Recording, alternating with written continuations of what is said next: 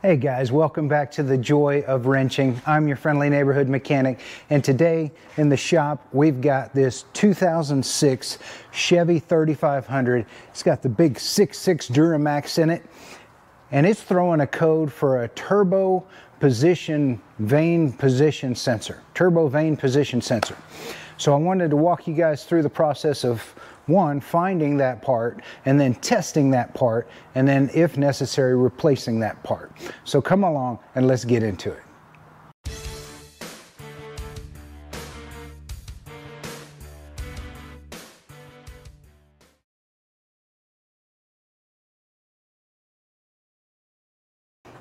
Okay, so here's where the vane position sensor lives on this Duramax engine.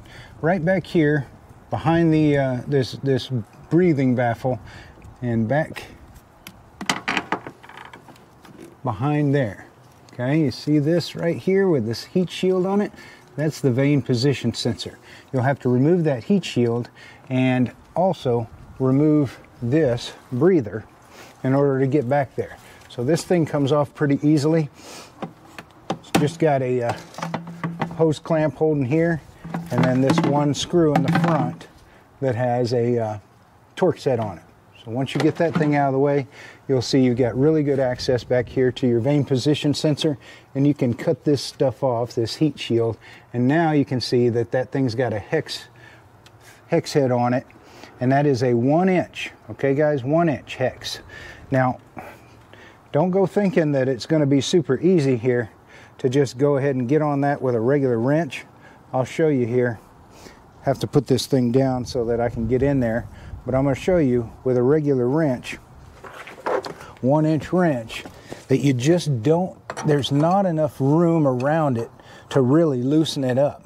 So what you need to get in order to make this job easier on yourselves is one of these sensor removal tools. Okay, this is a 1-inch specifically for that sensor, and what it allows you to do is go right over the top of that wire and everything, sit down on it, and then you can put a 3/8 drive in it and break it loose just like that. Once it's broke loose, the thing should spin out pretty easily. You just turn this thing just like that. But don't neglect picking up one of these things. I'll put a link down in the description to this. This will make your life a whole lot easier. So the other end of your vane position sensor is this wire, which will snake down through here and then come in right here underneath this coolant pipe and plug into the harness. You see the harness, I've already unplugged it down there. It's real easy to get this thing unplugged, and if yours is like mine, these little connectors that hold it down here will already be broken. And there it is. Okay, so this is what it looks like. See if I can get you in the sun a little bit. It's got a little plunger on it you can push down, and that's riding, and you can see that wear mark. That's been riding on top of the inside guts of that turbo. Okay guys, so now that we have the old vane position sensor out, what we want to do is we want to test it and see if it's working or not. These things are really expensive, so you don't want to replace a part that's not actually broke. The way to test it is to get yourself a scan tool of some kind that will allow you to test or actuate different things. And on this particular car, we're going to go into powertrain, but what we want to do is we want to look at some live data.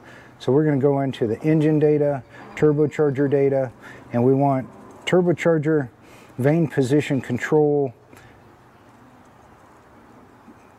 Let's see, vane position sensor, and we want desired turbocharger vane position sensor. All right, and then we'll go OK. All right, so here's what we've got in here, and hopefully this is coming through. This top says turbocharger vane position sensor is at 0, and the turbocharger vane position sensor is at 21. That top one is the desired. So right now it's desired to show 0, and the bottom one is the actual. So right now it's saying that that this sensor is delivering 21% of its movement range. And watch what happens when I put my finger on here and push it down. Look at that. I can make that go down to basically 0, pushing it all the way in, that little tip right there. But when it comes out, it only goes up to 21%. Again, I'll push it down to 0. And again, hopefully this is in clear. And then when I let go of it, it goes up to 21. Now, let's try and flick it a little bit. Maybe it'll release it some. No, 21's as high as it goes. So it should go from 0, fully depressed, to 100, fully out. But this one's going to 21. So let's plug in the new one and see what it reads. Okay, so I've got my new vane position sensor plugged in, and then I've pulled up the live data, and look at that. The desired is 0. The sensor right now is currently reading 100%. It's fully out. Now watch what happens as I push it in. Okay, going down, down, down, down, all the way to 0. So this one, when you let go of it, goes all the way back to 100. Remember, the original one, the one that supposedly is bad, only went up to 20%. So this one is at least going to 100%. So that's good. All right, so when I took out the old vane sensor, put a little something in there just to keep some trash from falling inside the turbo. Now to reinstall the vane position sensor, all you got to do is just screw it into the hole. No big deal. One thing you want to do though is, unlike when we took it out, we do not want this cord to get all tangled up. So we're going to leave the cord detached and twist it along with the sensor here as we screw it in. Now we'll be able to screw it in all the way by hand until it gets tight, and then we're going to take our special vane position sensor socket. Again, there'll be a link to this in the description, and you want to slide that over the wire and then down onto the sensor. And then you put your regular 3/8 ratchet on there, snug it up. That's it. Now it comes with a heat shield to wrap around it, so I'm gonna go ahead and get that and put that on there, and then we're gonna snake this cord down through out of the way it kind of was, and then plug it back in. Okay, so now we've got it plugged back in. You follow that white wire now down to where it is attached to that bracket by those little blue tabs on the back of it. Okay, that's where the old one is located, and that's where the new one is plugged in. Now we're ready to put our heat shield on top of and around that sensor, and then we can put the air baffle back in place. Okay, so the heat shield that comes with the new sensor is kind of like a sticker. So you just peel it off, and it says to just wrap it around the sensor. Okay, let's try and get that done the best we can here. Just wrap this reflective sticker basically around that sensor. Okay, just like that. It's kind of like duct tape almost, but reflective. And then you just kind of bunch it up near the top of the sensor. Hopefully you guys can see that. I've got wrapped around, kind of squeezing it on there. It's got a little bit of stickum on it, you know, and so it kind of stays in place a little bit, but not, it won't stay in place forever. So the kit comes with this little metal band we need to strap around there next. Okay, so here's the little stainless steel band. It's kind of like a zip tie made out of stainless steel, and it says that we're supposed to wrap this around this sensor to hold this heat shield in place. So we're going to go ahead and try and get this thing put in here, and it just sort of slides in there, and then we're going to position it kind of halfway down and try to take up the slack like a zip tie would. There we go. Kind of see what I'm doing, hopefully, and then we'll pull the slack. I'll zoom you in here in a second. We'll pull the slack as best we can.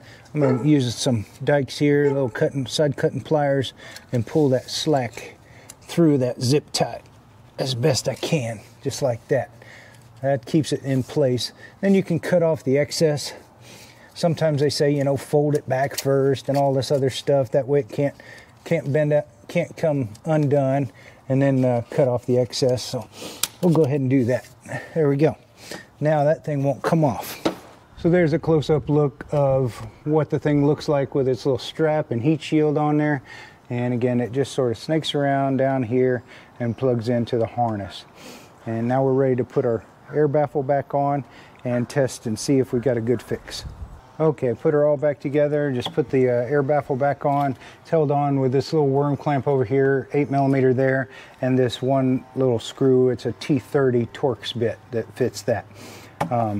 Now we're ready to go test drive it. So we're on our test drive, and here's what you want to look for is that your desired and your vane position sensor are the same, or very close to the same. And they are. So everything seems to be working as it should.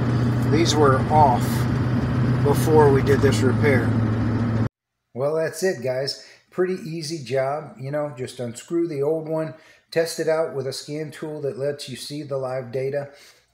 If you like the scan tool that I use, I highly recommend it. I've been really happy with it. It's a launch diag gun, and it's just kind of like a cell phone size, Bluetooth. You can carry it around with you and turn things off and on, look at live data, clear codes, all of that good stuff.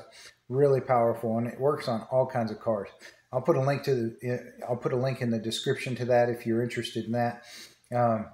Make sure you get one of those sensor removal sockets, because a regular wrench will not fit in there and let you get that vane position sensor out of there.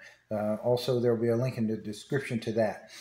Other than that, it's a plug-and-play sort of process, and as I showed you, went for a test drive. Everything's working fine. No more error codes, no more check engine light. The EGR codes didn't come back, so that must have been related to the turbo vane position being out of whack. So hopefully this was helpful to you guys. If you enjoy this sort of thing, I really appreciate it if you hit that subscribe button. Helps me to reach a greater audience and help more people. I also appreciate you guys taking the time to watch this today, and y'all have a wonderful day, and God bless.